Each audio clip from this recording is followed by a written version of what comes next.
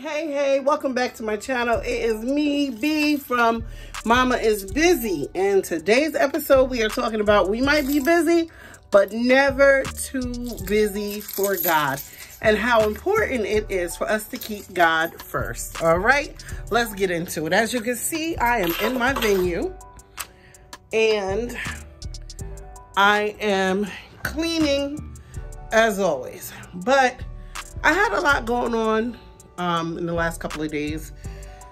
Excuse me. Some of you already know my eyes always water. But I had a lot going on the last couple of days.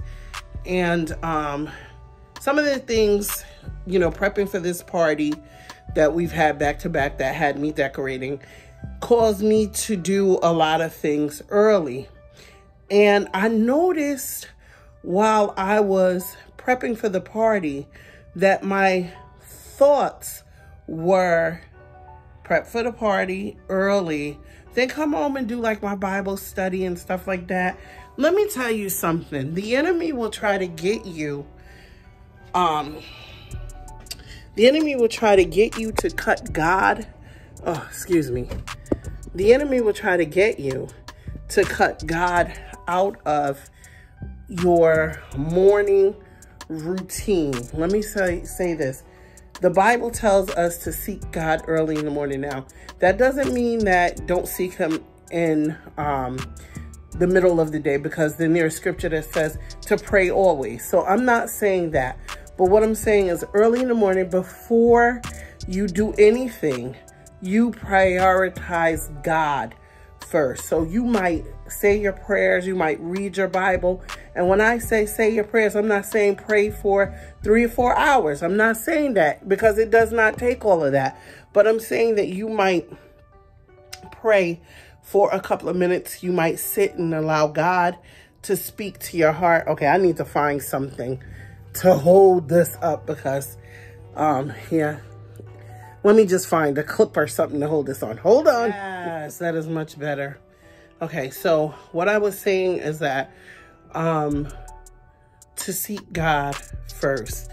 And that means you are going to have to create some sort of routine where you get up in the morning and you begin your day with the Lord. So my routine is getting up, having coffee, and I've shared this time and time again, but this time I'm saying you have to be purposeful. You have to purpose to seek God, because the kids will come at you. Your job would be on your mind, especially if you're an entrepreneur. Your job would be on your mind. Your husband will be on your mind. But when you get up in the morning, our first thought should be seeking the kingdom. Seek first the kingdom of God and all of his righteousness, and all other things will be added unto you. You'll see the other things that will be added to you. And I'm not talking about material things, because that'll come. But you seeking God will give you patience with other people. Seeking God first will teach you how to love the unlovable, because you have patience and you have love with people. Because just spending the first couple of minutes, first 10 minutes with God in the morning will give you what you need to make your life better, okay? So especially, say for instance, you're praying for patience.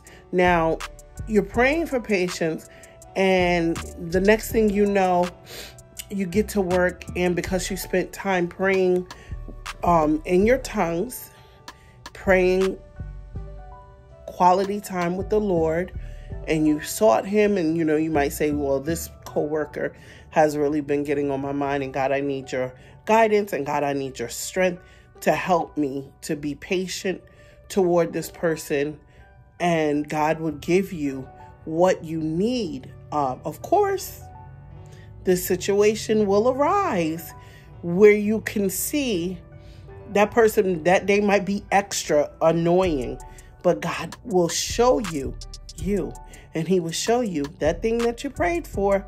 Look, I'm helping you with it. And you'll start to take notice, like, oh my gosh, because you sought God and he gave you everything that you need. He gave you what you needed in that moment.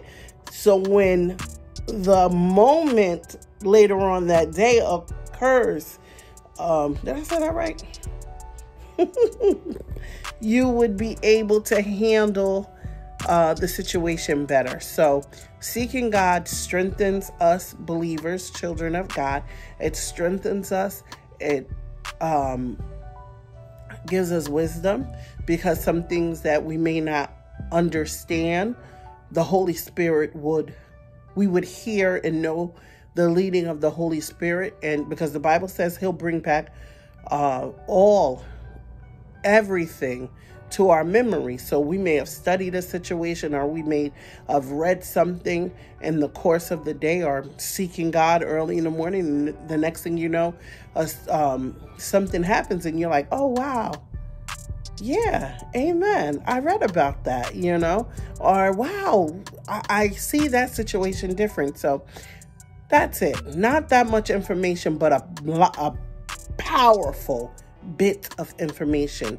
Seek ye first the kingdom of God and all of his righteousness, and all other things shall be added.